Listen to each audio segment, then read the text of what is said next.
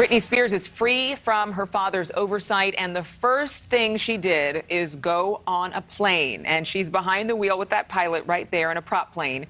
A judge yesterday suspended Jamie Spears from the conservatorship. He's resigned from it. That has controlled most aspects of the pop singer's life and money for over a decade. But it doesn't mean that this chapter in Britney's life is anywhere near over. Alex Capriello is live in L.A. with Britney's big win. Alex, first described the scene outside the courthouse when all this happened. Well, as you can imagine, Adrian, it was an absolute party here outside the courthouse. Fans showed up in big numbers, rallying in support of their superstar. Look at these aerial views. You can see the entire street was absolutely filled. We heard that some fans came from as far away as Massachusetts and North Carolina.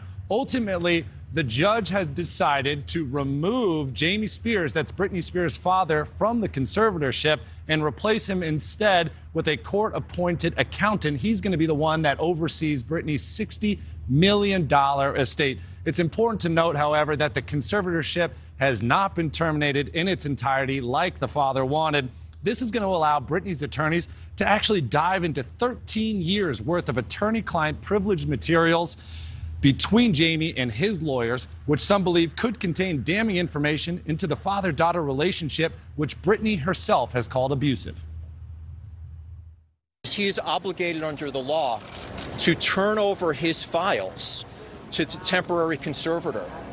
Those files are supposed to also consist of attorney-client communications. The attorney-client communications between Mr. Spears on the one hand and his lawyers on the other, I believe will reveal corruption. Okay, so what happens next? In November, that same judge is expected to terminate that conservatorship in its entirety. The attorney for Britney Spears, who you just heard from, has promised to look through 13 years worth of court filings to see if there's any misconduct. However, he said it's going to be up to the police to investigate a recent allegation that Jamie Spears had bugged Britney's bedroom. Adrian?